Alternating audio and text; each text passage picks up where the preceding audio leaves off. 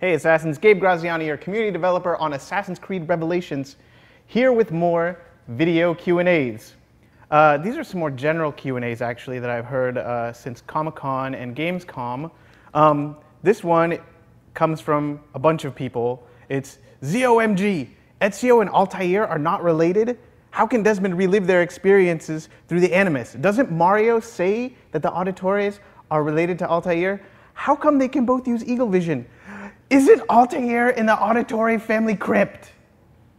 So this is a question that I've heard like on multiple occasions, and I think the specific answer is what?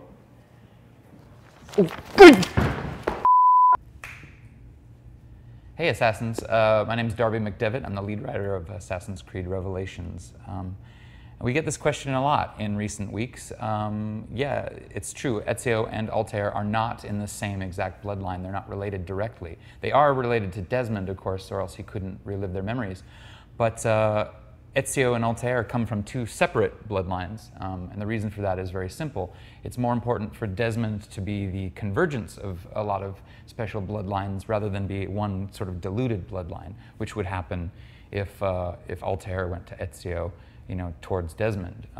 So different sides of the family tree. It could be that Ezio's on Desmond's father's side and Altaïr's on his mother's side.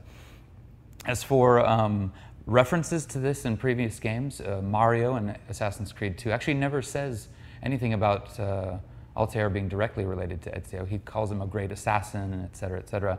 And then a lot of fans have confused in the past the Sanctuary with the Auditory family crypt, which are two separate things. The Sanctuary is where the assassins hole up in Brotherhood in the modern day, and there are a lot of statues to many different famous assassins down there, Altaïr being one of them.